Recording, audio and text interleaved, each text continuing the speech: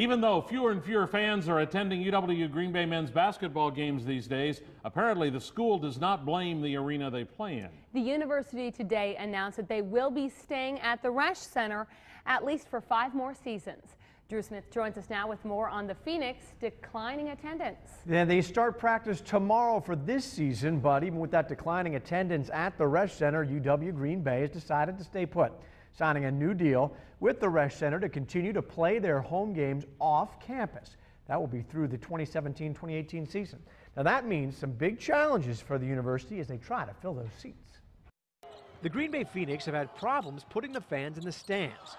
A Fox 11 fact check found that since the 2008-2009 season, attendance is down more than 1,000 fans per game, about 25%. While attendance is falling around the NCAA for Division I men's basketball, nationally attendance is down just 5% in the same period. So would moving back on campus help?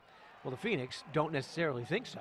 We'll hear the exact opposite from our community fans. If you're out on campus, they consider that the far east side, and it's quite the drive. So it's kind of a catch-22. The connection to the community is really important to us, and I truly believe being down here is critical for us keeping that connection. While many universities play on campus, Horizon League neighbor UW-Milwaukee tried moving back on campus for games last season.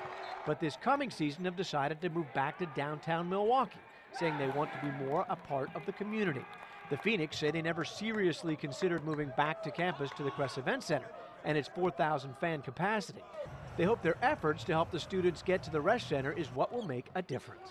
We all, as a team effort, we all have to get creative and continue to promote, get creative in everything we do, marketing, advertising, community, students, and it's a team effort. And I think you're seeing that throughout Division I basketball throughout the country. Well, the university also says it's not just how you play, but who you play. This year's schedule includes Wisconsin and Tony Bennett coached Virginia team, which administrators are hoping will help the overall attendance numbers.